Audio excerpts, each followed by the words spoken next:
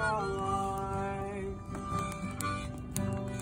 Fraulein, Fraulein, look up towards heaven each night when the stars start to shine. By the same stars above you.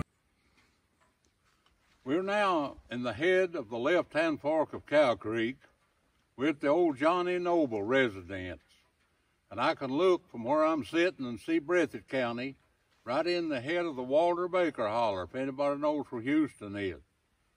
What I want to talk about today, this is the spot where my grandfather killed Johnny Noble. Johnny was my great-grandfather, and Simon McIntosh was my grandpa. This fight took place in 1940. They were all making moonshine whiskey, and they had some fights. My daddy and his uncles, who were Johnny's boys, and Simon got mad because they whipped my daddy and my uncle. And he came up here. He walked, I'd say, from where I showed Josh where he lived, Simon, and he walked, I'd say, 2 miles.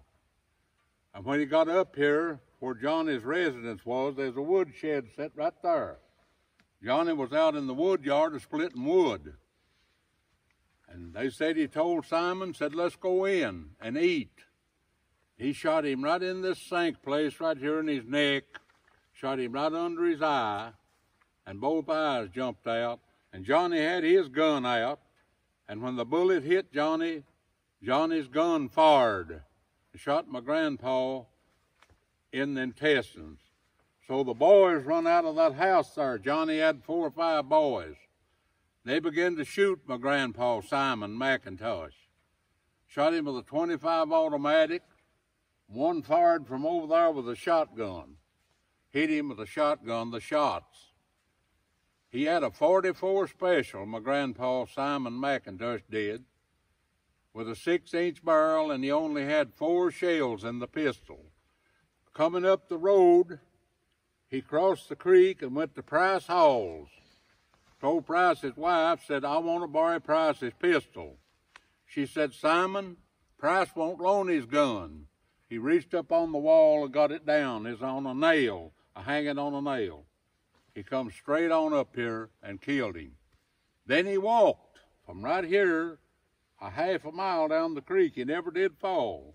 A lot of those shots, he shot through the neck and just flesh wounds. He walked to Jeff Baker's, nearly a half a mile, and Harold Noble was there. Harold had a panel truck. They put him in that panel truck and took him to Paul Galbert's down on Highway 28. Harold Galbert had a flatbed truck, 1.5 tons. They put a bed up on that truck, a feather bed and a bed, put him on there, and Ralph Reynolds and Howard Galbert took him to the Patty A. Clay Hospital in Richmond. Of course, Simon's brothers had come, and they sat with him in chairs beside of the bed. And when they got down there in the hospital, they laid him on the table. He asked them, said, where's Johnny? They said, Simon, you killed Johnny. He said, poor old Johnny. That was his father-in-law now. He killed his father-in-law. He lived about 50 or 60 days, and gangrene got him. The shot Johnny fired was the mortal wound. That's what killed my grandpa. The shot my great-grandfather fired killed him. So that's the story of Simon and Johnny, and this is 100% true.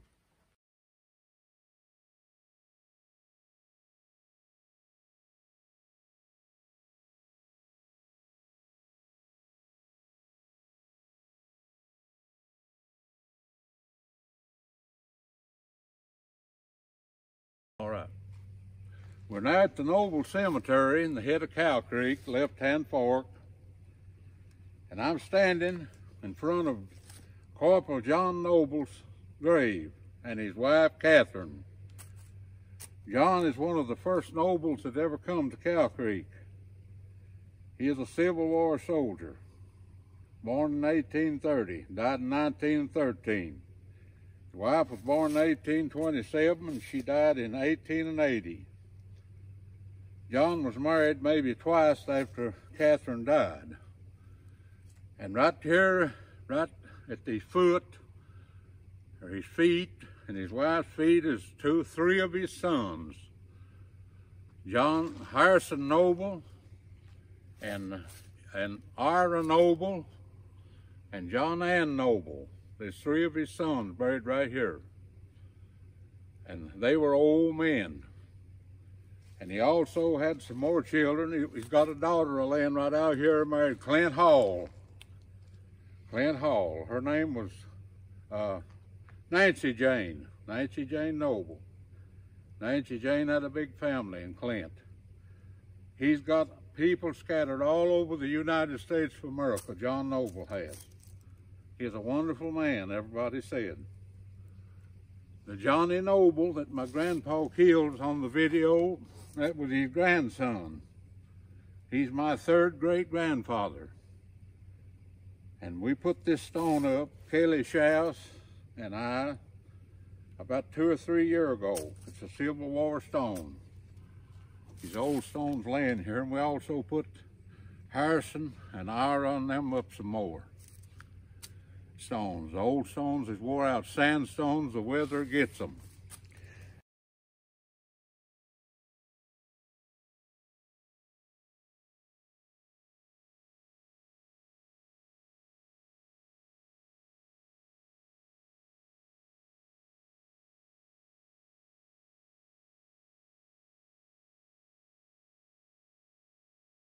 I was standing at the old Jeff Baker place, and this is where my grandfather walked when he was wounded in the fight when he killed Johnny Noble. He walked to right here. There was a big white house sit right here.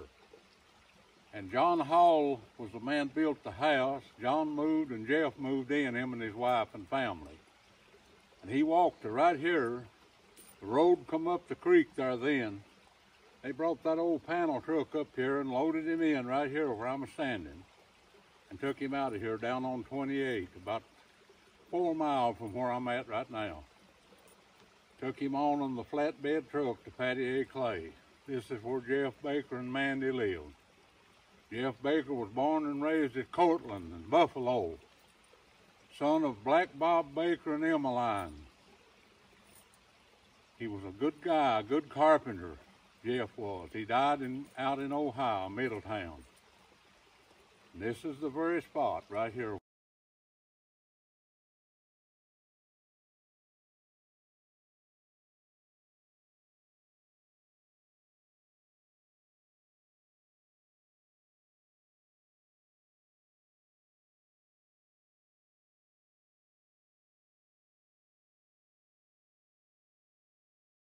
We're now standing in front of the Mose Reynolds Cemetery on the left-hand fork of Cow Creek. Mose is in a grave. We don't know which one's his one. There's field stones. We don't know for sure. And also, years ago, there was a Jett family moved here from Breathitt County. They have children buried there. But Henderson Reynolds, Moses' son, and his wife are buried up on the hill, and they have stones. He was a Civil War soldier, Henderson Reynolds was. He's a grandson, a grandpa of Harlan McIntosh, and Sidney Gabbard, the clerk, used to be his great-grandpa. And they're old people. And Ann Reynolds, Henderson's wife, was out in the yard and throwed a pan of water. There's an old horse a-picking in the yard, grazing. She threw that on that horse's behind, and it kicked her and broke her neck and killed her. Many, many years ago this happened. Henderson is here, his father, and several different children are here off of this creek right here. Now we're going to turn around to another site here, show you where the Hall School used to sit. You see these light poles and things, that's about the very spot it sit on. They used it for a school and also a church house. They preached there. Preacher Rob Taylor was holding a week revival, and the Wilsons and the Johnsons had a falling out, and Richard Wilson was killed here, a fine gentleman, they said, and left a wife who was pregnant at the time and a bunch of children. Right up the road is his home place. We'll put it on the video later on. And he was killed right here, Richard was, and the man killed him, run away, but they caught him later. A bad murder. Too much drinking, too much whiskey, causes bad sorrow. We're now standing in front of where the first schoolhouse ever sit on the left-hand fork of Cow Creek. A big one-room log school. I remember the old building. It's built by John Noble, Clint Hall, and Minor C. Taylor. Minor C. was an old Northern Methodist preacher, and they was instrumental in building the building, got it all started. And one of the first teachers that I remember them talking about teaching was Jane Hall. She was Wash Hall's wife. She is from Letcher County. Old Wes Banks' daughter. Wes was a school teacher in Letcher. She's teaching school here. Uncle Harrison Noble had some children come to school here, and Wash was looking through her record one day, her school record. He said, Jane, Harrison's got one boy that's not going to school. Well, she said, what's his name, Wash? He said, Frank Noble. Well, she wrote his name down in the book. They come a checking, the trustees did. No Frank Noble, absent every day. They put Harrison in court. The judge said, Mr. Noble, why is your son, Frank, not attending school? He said, so then it ain't got no young'un named Frank. We've got an old horse up there named Frank. That was the end of the case. They dismissed it against Harrison. Harrison got mad at Wash over it. Now, Clint Taylor, Minor C. Taylor, was a Northern Methodist preacher. His wife was named Barsha Ripito. He got her off of the Trail of Tears, and they're both buried in graves on Bear Run. Anybody wants to find their graves, they can get up with me and I'll show them where they're at. Where the willows hang down, while birds